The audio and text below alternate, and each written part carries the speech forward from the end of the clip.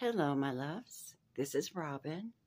I set up a table in my bedroom where I could sit at the end of my bed and do this reading for you, have another reading space, comfortable, so that I can focus on the energies for you.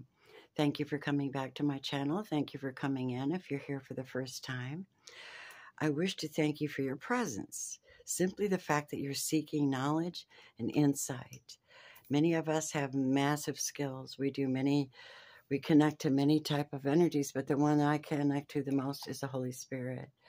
This is a sacred holy anointing spray, and I'm spraying myself around to sanctify myself to do this reading, protecting from any negative influences. Archangel Michael, thank you for your presence.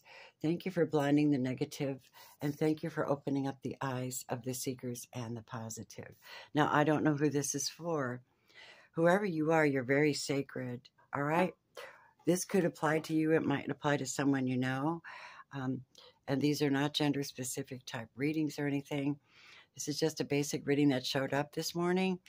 We have a high priestess here. We have somebody in authority, spiritual authority. We have someone who has insight and knowledge. They have to answer to God.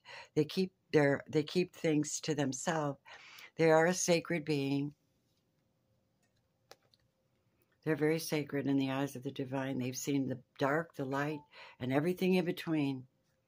But they're suffering heartbreak and disappointment, let down multiple times.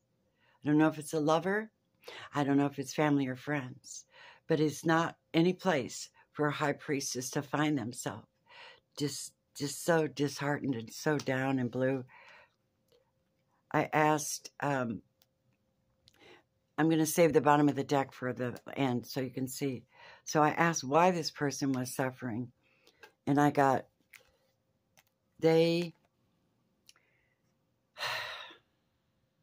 a prayerful person. They're seeking the face of the divine. They're seeking answers from within. They're spiritually attuned. And they know that they have to take time out and they have to break away. The three swords here represent battles, attacks, heartbreaks, mental cheating, hurting, and fighting.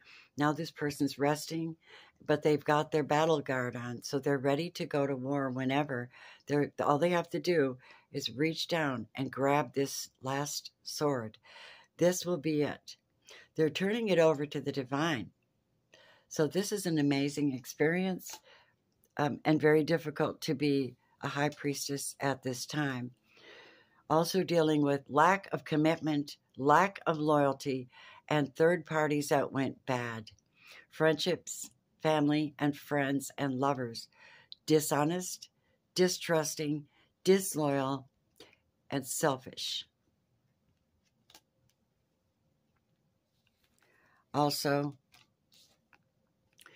the reason this person's in the Four of Swords right now, healing, restoring, and praying, is because they are deliberately avoiding emotional upsets, everybody else's bullshit, opinions, energy coming at them from all directions, draining them, using them, and lying to them. So this person is in reverse because of that crap. But what they do is they throw themselves into work and they change their destiny. 8 is the number of karmic destiny. 8 is an 8th house, Scorpio, possibly, working very hard, minding their business and focusing on one task at a time, even though they're surrounded by traitors. Even though, I love you, I love you, I love you, and then walking away, just leaving you in the lurch. It's like, fuck it, I'm out. This is someone that decided to go for something a little different, let's say. Either this is you, high priestess, walking away from this crap, or, excuse me, and recognizing it, or moving towards something you really want to do. Your destiny's changing. You have a beautiful heart. You could be a Scorpio, Cancer, or Pisces. You're absolutely gorgeous. Look how you've washed your robes in the blood of the Lamb. You're white now. Doesn't matter what you did before.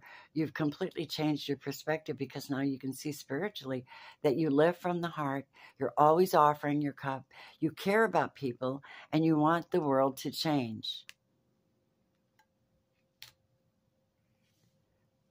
However, it took some of you to go celibate. It took some of you to shut down an immoral or an unstable relationship with someone that was only sexual based but not spiritually based. And it triggered you. So you turned your passion away from someone and went after the money, went after the business, went after the stable one, went after going after someone that's more grounded, more mature, more on your level, can keep up with the high priestess, Taurus, Virgo, Capricorn. And this person that you met or had been working with was cheating. They were cheating on someone. Somebody was cheating, and that turned their moral standards completely upside down, completely changed the way they viewed relationships. This person was not faithful. This is a faithful spouse, friend, lover, mother in reverse. And they're trying to affect your money. Someone may have been juggling, or you may be juggling, carrying too many burdens because of all of this disloyalty, disrespect, selfish, greedy persons in your experience. What's going to happen? I'm going to turn the card on the bottom of the deck is actually indeed the Ten of Cups for you. These are the messages for you, my love. I'm going to take these. You will get your justice. You could be a Libra. You're using your common sense now. You're clear. You can see who's who, who's what they want, what they mean. You're looking at it from a spiritual perspective. You're asking God, the divine, to clear up these things. You're asking Archangel Michael to put that sword in your hands and put that crown on your head where it belongs. You're being stable, honest, and you're cutting out people that don't serve you. But you're also growing spiritually. You're amazing. You're working hard. Whoops, sorry. And you're about to have this. This is where you meet the right one. You have a stable, loving relationship. You have this could be family. Okay, what's coming up for this person in this reading?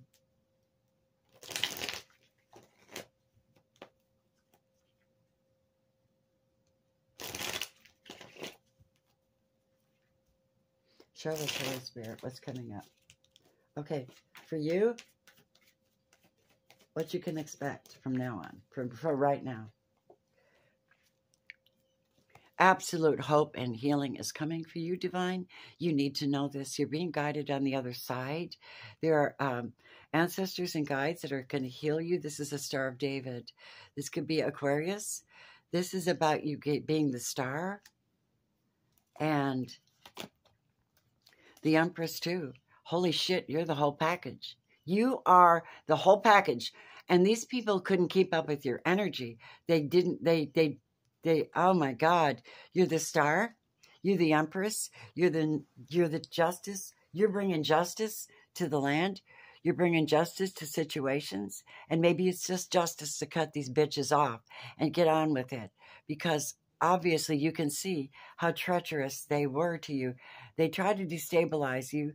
You are the Empress. They tried to come in and offer loyalty and then drop you and leave you in the lurch. That's what they did. That's what happened to me too. And it's just coming up in this reading. This is for somebody, I don't know who, but if you relate, hit that like button. Hit that like button. This is probably your story. But guess what? You're single now. You're productive. You're making money. You're connected to the divine. You're grounded. You're stable. You're completely covered from top to bottom. People have no business trying to disrobe you, to discredit you. They have no right. You are already connected to the divine and spirit animals. You have the red cap on like a cardinal's cap. You have chosen your place in the universe and how you want to establish yourself on the planet with justice and money because you deserve it. All right, what else is coming up for this person? New love. You have something beautiful and loving, and this is 11 cups. That tells me, my darling, you're about to meet someone who is going to respect the Empress. Okay? And the last card, you're getting a brand new start. The World card represents the end of a cycle and the beginning of a new one for this superstar right here. Multi-gifted woman of God who speaks truth, has come before people to help them, and has done a lot of spiritual warfare. That's what makes her the Empress, because she doesn't just trust in herself, she trusts in God too. She trusts in her higher power and source to protect, and ancestors as well. Yeah, she does indeed have this new offer coming. She's got money coming as well to help her. There's some beautiful message here. If you relate to this message, it was intended for you.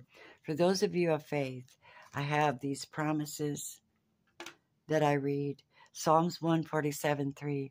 He heals the brokenhearted, and he binds their wounds. You know your faith is not in vain, but they would try to confound you and make you think that you're crazy, when you're really just a believer in hope, healing, and humanity. You're a believer in that you have been touched by the divine. You wish to touch others the way that you've been touched. However, some of the people you were touching were not divine and didn't want to be divine. They claimed they were divine, but they were fake.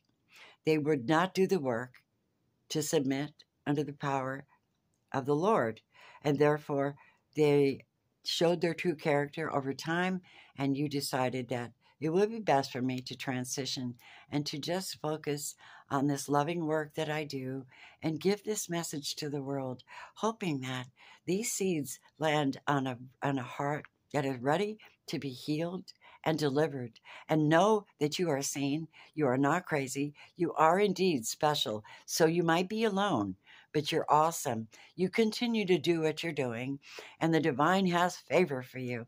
And trust me, you just turn it over to the Lord, turn it over to the angels and guides, and go for it.